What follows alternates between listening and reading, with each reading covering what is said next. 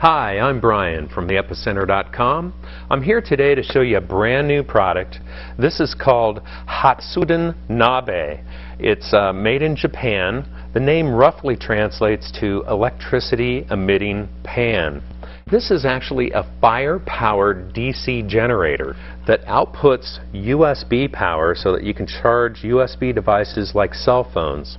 It's got a Thermoelectric Generator Module in the bottom, a TEG, and what the TEG is able to do is take the temperature difference between the bottom, which you're going to expose to high temperature from a fire, and the temperature of water inside of the pan, and it uses that temperature difference and it's able to generate electricity. So what you would do is put water in here. The heat eventually causes this water to boil. Okay, now the boiling water, you don't normally think of boiling water as being cool, but in comparison to the temperature that this bottom can see from a fire, which would be about 450 to 500 degrees C, boiling water would be at about 100 degrees C. So there's a large temperature difference, and that's what allows the module to generate electricity. So today we're going to be hooking this up and we're going to be charging a cell phone at the same time that we're boiling water to make soup. So stay tuned. Okay, we've got our test setup all ready to go. Today we're going to be using a Coleman propane-powered camp stove as our heat source. Over here is the pan, and the pan can use fire. That's the big thing about this. You can use a campfire as the heat source, but we're in the warehouse, so we're going to use propane. And then we have this test setup all set, ready to go. I'm going to show you what that's all about. Let's go ahead and get the camp stove going. We got a little propane happening. We got the flame going. We're going to put our pan on here. Okay. The lid, you don't need, I'm not going to have this on for demonstration purposes, but this actually keeps the water from evaporating too quickly.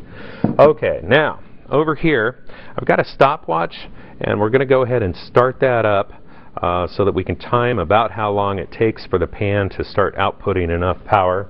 Another thing I want to make sure you know about is you should put this heat shield on here.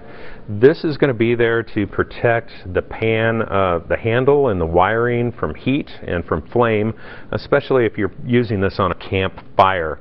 Okay, now let's talk about this setup down here. I'm going to switch the lens so you can see it close up. Okay, now this box here comes out of the pan. Okay, and this is the regulator charge controller. There are 3 LEDs. This red one is not connected to anything, okay, so just ignore that. These 2 LEDs, the first one comes on when the output of the regulator is right around 5 volts. The second one comes on when the output of the pan is at maximum. Okay, that is where you'll want to actually hook up devices like this iPhone. We're going to be charging this iPhone 4, and you want to hook that up after this light comes on. This means you've got maximum power. Okay, the rest of this test setup here, we have a cable going to this device, which is a meter that's going to be acquiring data while we're charging the iPhone. And it displays the voltage. This is the output from the charge controller up here. It's also going to measure how much current is being drawn. It'll show what the wattage is. It'll also measure the peak current, the minimum voltage, a bunch of other parameters that aren't important. We're going to go ahead and reset this right now so that this boots back up and starts measuring data.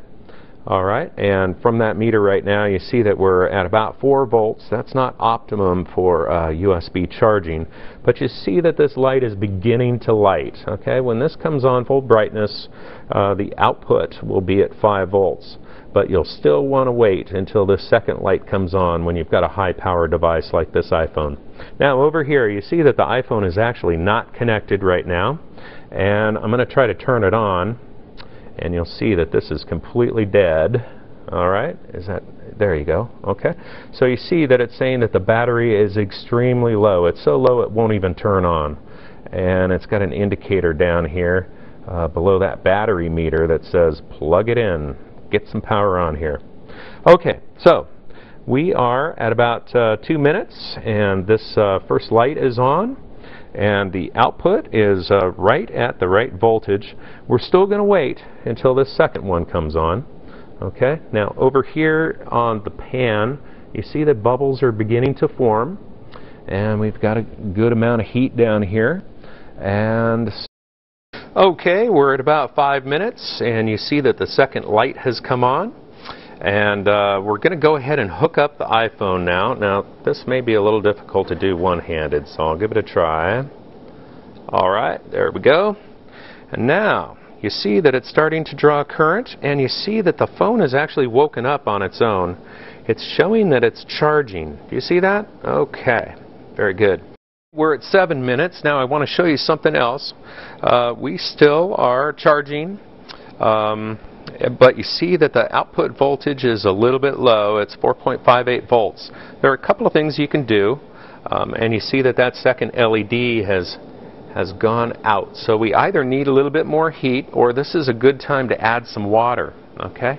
Now we started with about 1/3 of the amount of water, and I wanted to show you this. If you add water, okay, watch what happens here to this output. All right. All of a sudden, that light, you see how bright that is? And this output has reached a maximum normal kind of charging voltage. And that's because we've added water, and we've actually lowered the temperature of the inside. So now there's a greater temperature difference, and so the pan is outputting more power.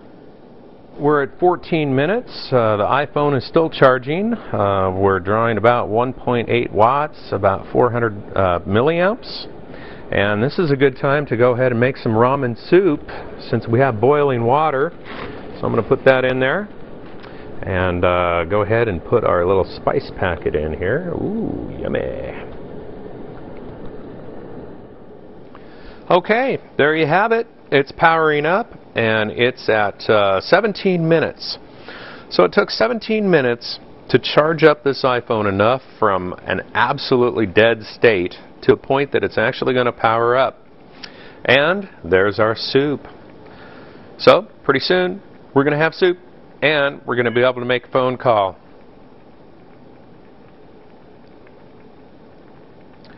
And there we have it.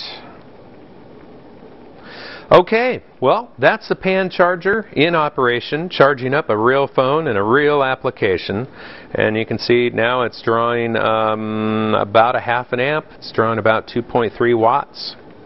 Okay, total time to get it charged up enough to function is right around 18 minutes. And here you see, it's alive. It's alive. Yep. Okay, that's it. The pan charger in operation. For the Epicenter.com, I'm Epicenter Brian.